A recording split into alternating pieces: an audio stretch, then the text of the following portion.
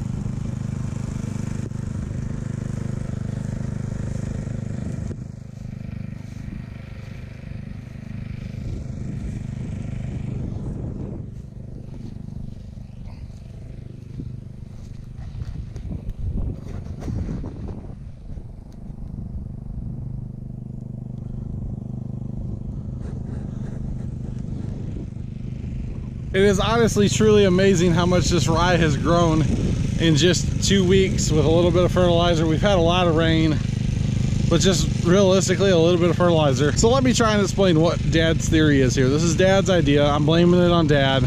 Anyway, so what we're doing is we mowed our paths with the John Deere, and then Dad is tilling the paths where we just mowed.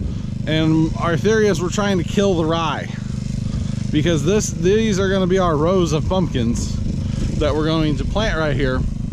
And so the theory is if we could get a little loose dirt before we plant pumpkins and make mounds, basically, to promote drainage. Pumpkins like water, they just don't like to have wet feet. And that is a problem that we've had for a number of years now, honestly, with our pumpkins, is they get wet and then they die. So by doing what we're doing, we're still going to have our cover crop for where the vines are going to grow, but where the actual plant's going to be, there will be no rye. At least that's the theory. So you guys, outside of cutting the grass again here at the farm, which I don't think I can show you guys that again, can I? No. That's pretty much all we're going to get into here today. I will mention real fast that the wheat that is out here in front of the farm is looking fantastic. This is the wheat that the farmers have planted out here after corn last year. You might be able to see a corn stalk or two. They no-till right into the corn stalks with the wheat, which means they don't work the soil in any way, shape, or form. And they plant the wheat right out there. They have fertilized this spring already. The other thing that I will mention here really fast is that they've planted corn here in the St. Louis area. This field is in fact planted out here right next to the rye. I will show you that right now. So I don't know if you guys can tell. Maybe some of you that know what you're looking for, you can see the rows. This has been planted with corn.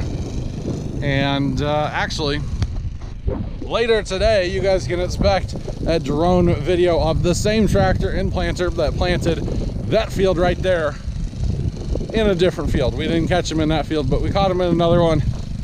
And yeah, the same tractor, same planter, both John Deere.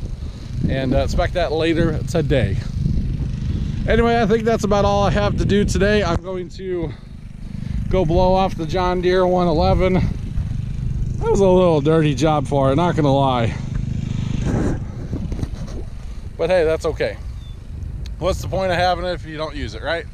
So anyway, I'm gonna go blow that off, cut the grass again, and we're getting out of here for the day. So thank you guys for watching another On the Farm. I do appreciate it. Have a great rest of your day, and as always, toodles.